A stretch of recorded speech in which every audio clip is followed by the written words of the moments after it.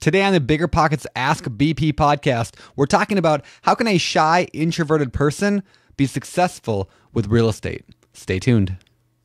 You're listening to another BiggerPockets Ask BP podcast, where you'll hear short, direct answers to your biggest real estate questions. Submit your question today on Facebook, Twitter, or the BiggerPockets forums by using hashtag AskBP. And don't forget to pick up your copy of the Ultimate Beginner's Guide to Real Estate Investing and other great content when you sign up for your free account at BiggerPockets.com. With that, let's get to the show.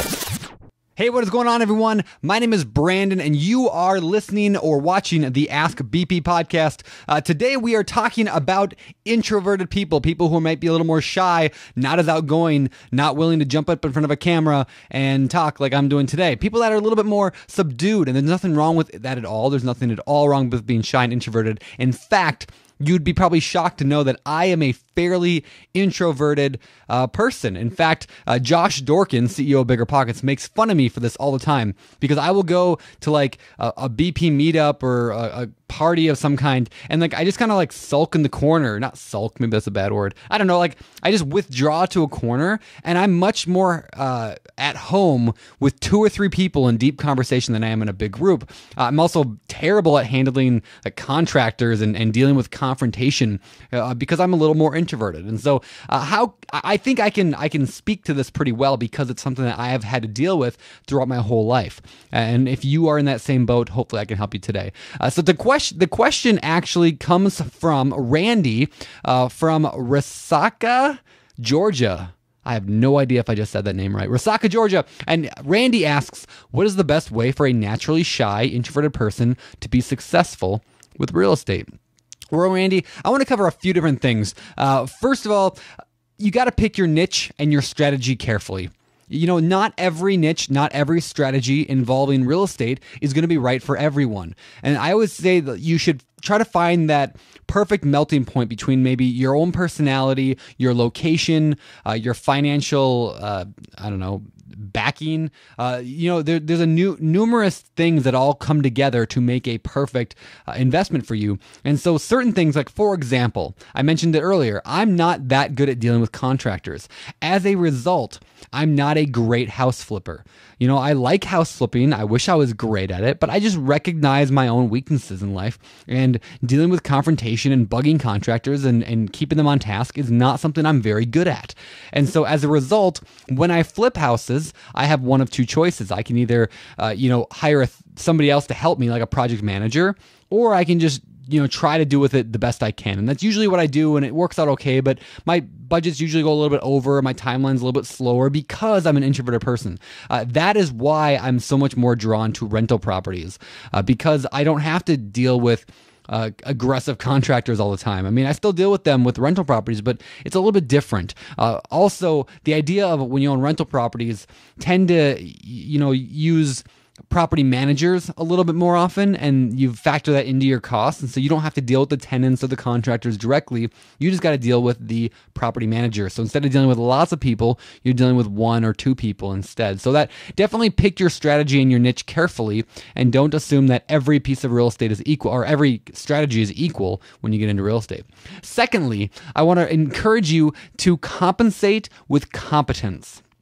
I'll say that again, compensate for your introvertedness or your shyness with competence. In other words, the more you know the material, the better you'll feel about in interacting with it. So, for example, I know a lot about real estate, right? So I can get here and I can just talk in front of a camera or into a microphone for a while because I'm very confident with teaching about real estate. And so even though I'm a shy guy, a little bit more quiet and introverted, I can step out a lot further because I'm so comfortable with the matter of what I'm talking about. And so I want to encourage you to do the same thing. Whatever it is you're trying to get into, become an expert at it. You'll likely become a lot more open and less shy when you're around the matter that you are intelligent about and that you can speak freely about. So keep that in mind. You can compensate with competence. And then thirdly, invoke the third party wherever possible. And I mentioned this already a little bit in talking talking about the property manager, but when you are shy or introverted, you can actually use a third party a lot to get your point across. Maybe you don't like the confrontation. You can always be like, yeah, sorry, I can't rent to you. My partner doesn't like that idea. I mean, they don't have to know your partner's your spouse or whatever.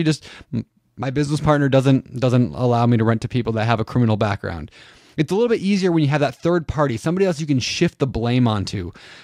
For a long time, I didn't even tell my tenants that I was the owner. I mean, when they knew me, I was a property manager. They didn't know I owned the property. A lot of my tenants still don't know that I own the properties because I don't broadcast that out. I'm a property manager. That's what I do. I manage these properties. They don't have to know that it's mine because by doing that, I don't have to deal with the confrontations that might go with the owner, with them knowing that I'm the owner. And so it's just another avenue. I find that third party, as much as I can, I try to utilize the third party to my benefit, whether or not that third party is completely physically real, like a property manager, or whether they're a little bit more implied, like the fact that I am a property manager and the owner is some jerk rich guy who nobody likes, right? So that's the impression that a lot of tenants give. So I'll let them have that impression and I just clean up around here. So, and then fourthly, if that's a word, fourthly, remember, you don't have to be shy your whole life. I mean, here's what I'm trying to say about that. Just because you are introverted doesn't mean you have to be that way for the rest of your life. Now, there's nothing wrong with being introverted, like I said. However, keep in mind that you are not one thing forever because that's what you are. You are what you tell yourself. I just got finished listening to a book on Audible called The Magic of Thinking Big by David J. Schwartz. I highly recommend it. A very good book just about mindset and success and thinking bigger and changing how your mind works. Anyway, and one of the things in this book that they talked a lot about was the idea of you are the way that you talk. So, for example, let's just say somebody says, hey, Bob, if that was your name, Bob. Hey, Bob, how are you feeling today? Oh, I'm feeling okay. Well, guess what? As soon as Bob says I'm feeling okay, what does Bob feel like? Okay. But here's what the book, The Magic of Thinking Big, said. They're like, just say right now, and maybe you can do this practice with me. If you're in your car or wherever you are right now, go ahead and do this with me. Say, I feel incredible. Say just like that. I feel incredible.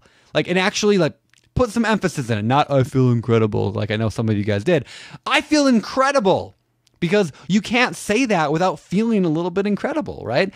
So when somebody asks you how you're doing, if you say, I feel great, I feel better than I ever should, by having that attitude, you will naturally develop those feelings. So the reason that I bring that up is because the same thing applies with introvertedness. If you say, oh, I'm shy and introverted all the time, guess what?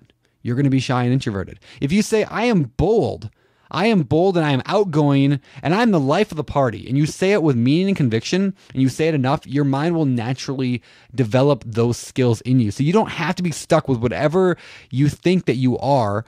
You're not that way forever. So if you want to become more bold and outgoing, start pretend that you're bold, pretend that you're outgoing, and act that way, and pretty soon you will be.